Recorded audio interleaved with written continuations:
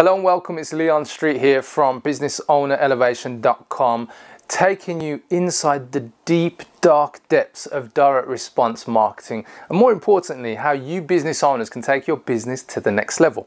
Now, I've got one specific topic I want to cover in today's training, and it's actually something that a lot of our customers, a lot of our community reach out to us and ask about, and it is, in particular, how to create a USP, a unique selling proposition. Now, what I'm going to do is break this down in around about 10 minutes so you guys get a clear understanding of what a USP is and how it can help you in your business when it comes to your marketing. So whether you're doing direct response marketing, you're doing direct purchase offers or lead generation offers, this is going to help you move out of that kind of sea of sameness with everybody else, and especially when it comes to your competitors, are really standing out. And that's the whole point of a unique selling proposition. You know, when you come across businesses and they say, yeah, I'm different to, you know, those down the road or those up the street, and actually they're just the same because they don't say anything different other than I can do this for you, I can do that for you. You've heard it before, you know, an accountant or a solicitor or a lawyer, and actually all they say is the same as what you've heard other people say, especially if you're doing networking, business networking.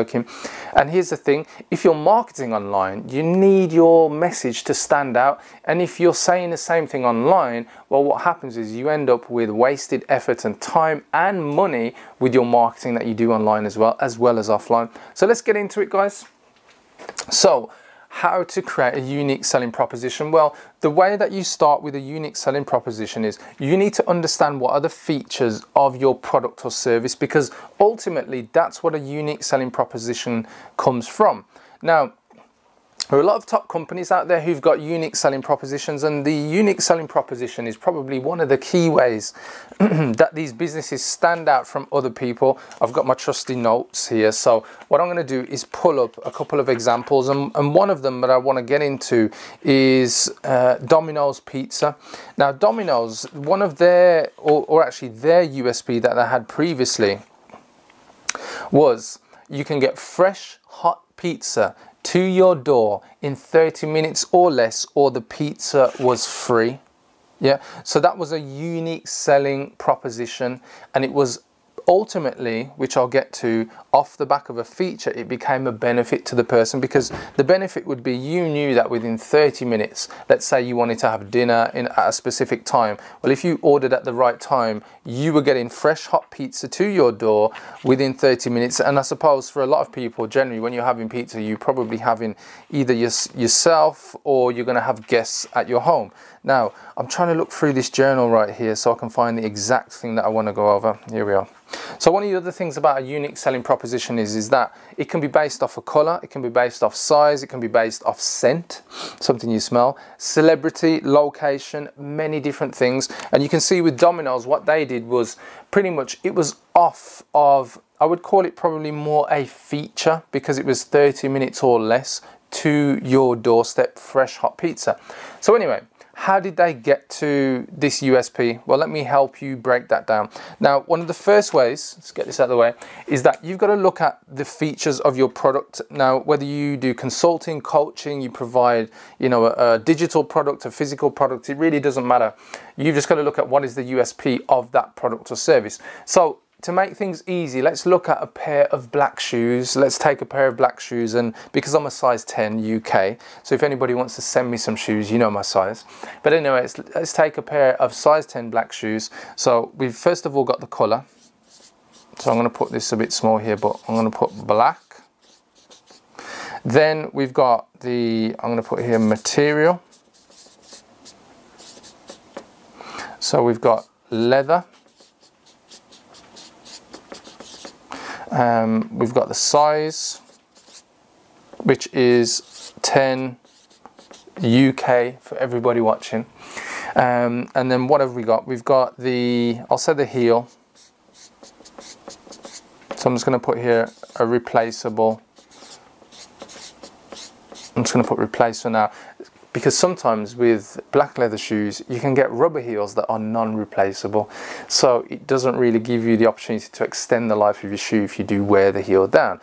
you know, not that I'm a shoe connoisseur or anything, I'm just letting you guys know. But anyway, so now we're taking this black leather size 10 shoe that has a replaceable heel. So, you know, after you wear it a bit, you can get a new heel put onto this shoe. Now these are features, there's probably more features. You might have, let's put here,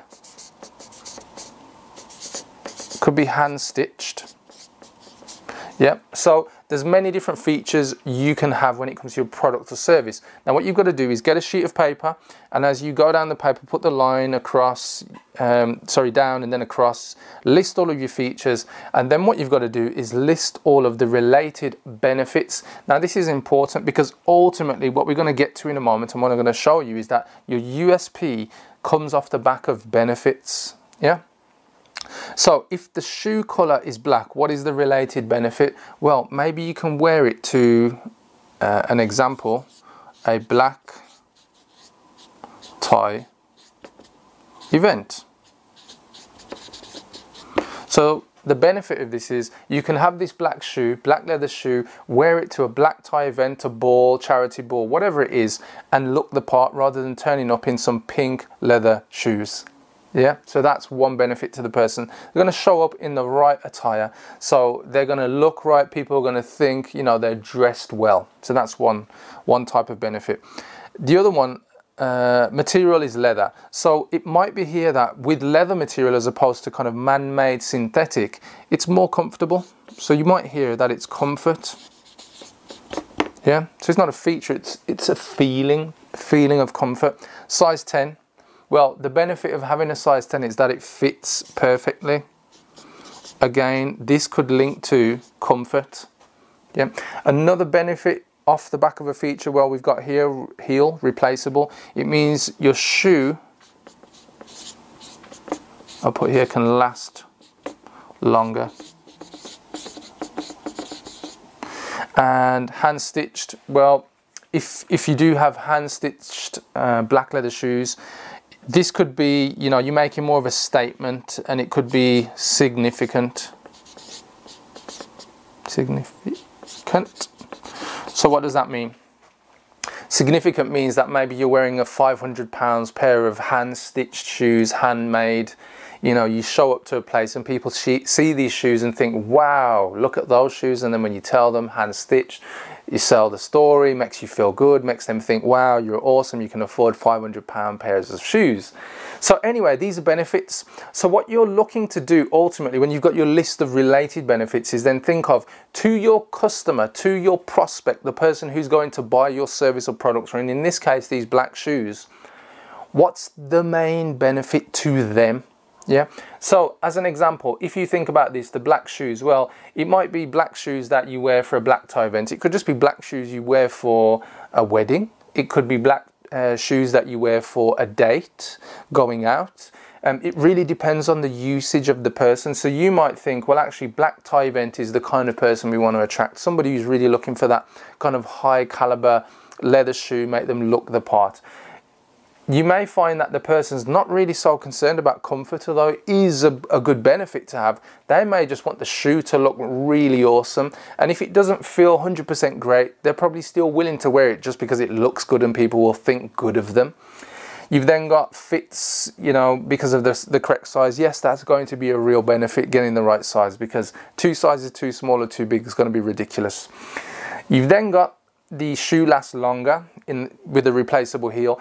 That's a really cool benefit, but the person, let's say the person's rich, maybe they don't care, they wear the shoes once and that's it. Maybe to somebody else who wants to wear these shoes probably multiple times, maybe they wear them to go to work, that type of thing. They want the shoe to last longer, so they get value for money. Then you've got this other one here, significance, hand stitched. Maybe you're looking at somebody who does invest a lot more in, you know, their shoes, therefore they've got higher budgets. This might be the type of customer who invests on high value programs or services that you sell.